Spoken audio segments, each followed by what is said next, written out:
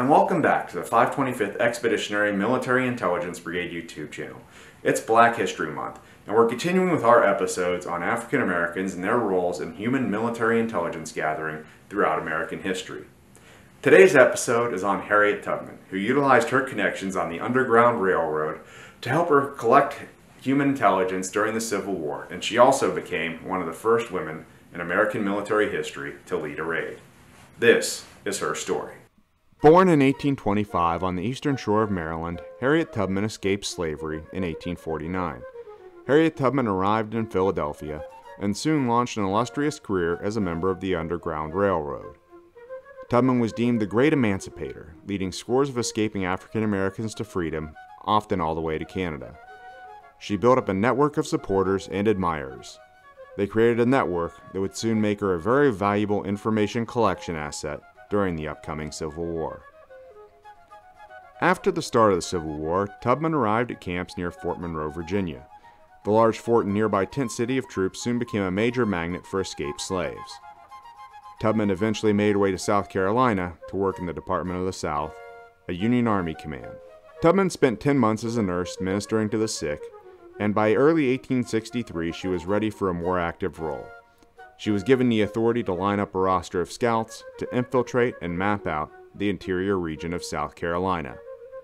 Her closely knit band became an official scouting service for the Department of the South. Tubman was also the first woman to lead an armed military operation in the United States, in what is known as the Combahee River Raid. Tubman partnered with Colonel James Montgomery. Together, the two planned a raid along the Combahee River involving about 500 men, to rescue enslaved people, recruit freedmen into the Union Army, and obliterate some of the wealthiest rice plantations in the region. The night of June 1, 1863, Tubman and Montgomery on federal gunboats set out towards the Combahee River. Around 2:30 a.m. on June the 2nd, Montgomery and Tubman split up along the river to conduct different raids. Tubman led 150 men on towards the fugitives. Tubman, later commenting on the raid, said once a signal was given, she saw slaves running everywhere, with women carrying babies, crying children, squealing pigs, chickens, and pots of rice. Rebels tried chasing down the slaves, firing their guns on them. More than 700 escaped slavery and made it onto the gunboats.